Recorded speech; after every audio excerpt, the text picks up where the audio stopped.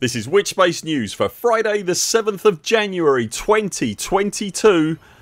I'm Commander Burr.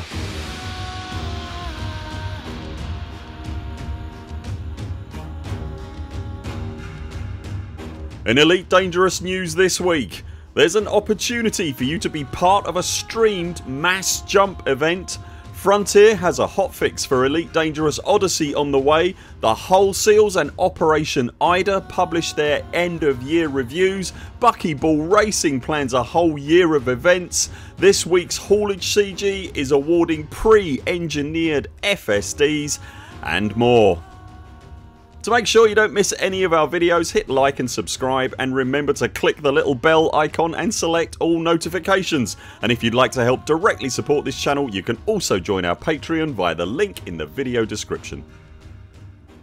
We start this new year in Elite Dangerous with end of year reviews from two of the galaxy's most prominent emergency service player groups, Starship Repair Specialists the Hull Seals and the Starport Repair Specialists of Operation Ida.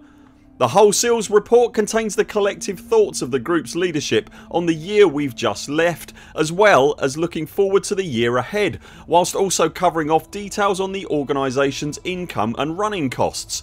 The report from Operation Ida provides some interesting insight into the numbers of stations repaired this year, as well as the total number of stations repaired by the organisation since its inception. They passed the significant milestone of 200 stations repaired late last year, and are also reporting that in total the community has repaired 255 stations to date. Last year Ida shifted nearly 18 million tonnes of cargo when bringing stations back to life. That workload was managed by 358 commanders handling 24,384 deliveries, utilising 65 active registered fleet carriers. The logistics management of the stuff that Ida handles is glorious, absolutely bonkers numbers. To get involved with the Hull Seals or Operation Ida yourself, you'll find links in the video description to both of them and the respective annual reports we've talked about here. If you're an Elite Dangerous Odyssey player and you've been wondering what the relative benefits of adding a scope to a given weapon are and want to make an informed decision before committing to it, then Commander Radium.io has you covered. The helpful commander this week published an imager gallery showing side by side comparisons of 99% of the weapons in the game, iron sighted with and without a scope attachment. The gallery also contains some useful commentary where appropriate on any relative side effects of adding the scope. The only weapon not featured with a scope currently in the gallery is the Manticore Tormentor Plasma Pistol, which Radium.io is reporting as incorrectly zeroed when in iron sights at the time of recording. Overall, a very welcome and useful reference. Matt Ricardo's Elite Dangerous ship scale video received a welcome update just before the turn of the year, bringing it bang up to date with all the known ships, stations, capital class vessels and fleet carriers. If you've never seen the previous iterations of Matt's video, I'd urge you to take a look at the newly updated one. The scale of things in Elite Dangerous is often lost when conveyed through a monitor or a TV, but Matt's beautifully realised and rendered videos communicate the incredible enormity of the ships, carriers and stations in a very easily digestible and enjoyable form that also comes packaged with a wry sense of humour, including objects like a banana for scale and even a speculated unofficial model for the oft requested mega hauler, the Panther Clipper. You'll find a link in the video description below. Post Christmas and New Year, Frontier were reasonably quiet this week with no Elite Dangerous live streams or major announcements yet, as they undoubtedly begin lining up their respective space ducks for what is to come. Community manager Sally Morgan Moore did post to the forums to advise that a welcome hotfix for Elite Dangerous Horizons on consoles and PCs is planned to arrive early next week, fair winds willing. The fix will be addressing issues with fire group editing that arrived in update 9 right before Christmas. It's extremely likely that the implementation of the fix will once again cause fire groups to be reset across the board in Horizons. This is an unfortunate and unavoidable side effect of the way the system is implemented, so be prepared for that once the update arrives. We don't yet know when specifically it will be deployed. As soon as we do, we'll post it to our YouTube community pages. In case you missed it, you'll see linked on screen about now our previous video that details every new feature we know is inbound or being worked on for Elite Dangerous, the vast majority of which affects Horizons players as well as Odyssey players. Pillar of the forums and extragalactic enigma Alec Turner sends word this week that the creators of the galaxy's most imaginative time trial races, the Buckyball Racing Club, have a full year-long championship event planned featuring 8 of the most popular races from their 6-year 79 race history.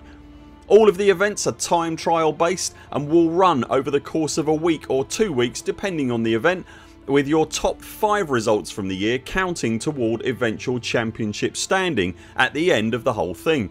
It's completely platform and game version agnostic, so it matters not if you're playing in Elite Dangerous Horizons or Elite Dangerous Odyssey on PC or consoles. Everyone is welcome. To register your interest in the 3308 Buckyball Magic 8 Ball Championships, thanks for that Alec, and join the Buckyball community, you'll find a link in the video description. On the 14th of March last year, the expedition known as the Comfy Cannon Cruise departed the bubble to visit every single known biological, geological and stellar phenomena the Milky Way had to offer outside of atmospheric worlds.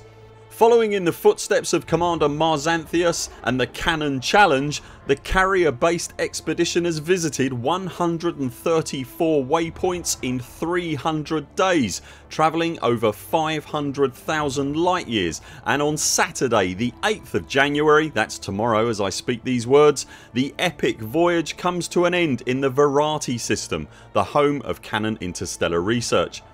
In celebration of the event, an armada of ships will be mass jumping in Odyssey to the system to meet the incoming fleet carrier and the expedition's participants.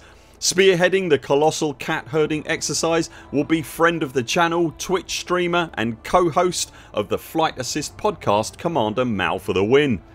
If you'd like to be part of the Welcome Home Armada and participate in the mass jump, we've hosted a couple of these at the Burr Pit and they really are quite a thing to behold if you've never done it before, then you'll find a link to the forum post for the event in the video description. If you can't get there, then fear not, the whole event will be streamed on Mal's channel starting from 8 PM UTC on Saturday. Again, you'll find links to everything you need linked below. The third phase of the Colonia bridge project to build a superhighway between the bubble and its distant sibling Colonia kicked off in game this week, demanding commodities be delivered to both ends of the bridge, Alcor in the bubble and the Colonia system toward the centre of the galaxy. As well as cash rewards, the community goal will be rewarding the top 75% of contributors with up to 3 of the much prized pre-double engineered frameshift drives. After the goal completed in record time when these drives were available previously, I was really pleased to see that Frontier have further balanced and wiggled this community goal to ensure that, no matter what, everyone will have the full week right up until next Thursday to participate should they so desire. Further, due to the decreased flow of traffic at the Colonia end of the goal, the hoops that need jumping through in Colonia to unlock all the drives are much less stringent. And again, the very highest contributing commanders at each end will be invited by Frontier to name one of the deployed stations that results from the goal's completion. Once completed, this part of the bridge will deploy actual starports as well as the previously deployed permanently anchored megaships along the route between Colonia and the bubble, the plan being that these starports will spawn micro bubbles of their own, like a pathway of little twinkling beacons of light pointing the way to Colonia for anyone, or indeed anything, that wishes to follow it. So that's nice, right? Will you be participating in the mass jump, or are you hauling like a thing possessed trying to bag yourself a free FSD? Do you think the Thargoids will be climbing the beanstalk to go say hi to Colonia in the new year, and will the resultant CG call for a Colonia wall to be built? Let us know in the comments below. That's it for now. Thanks very much for watching. We'll be back later this week with more videos. Until then, 07 Commanders, follow the greens on the way out and do keep clear of the toast rack. We very much look forward to seeing you next time.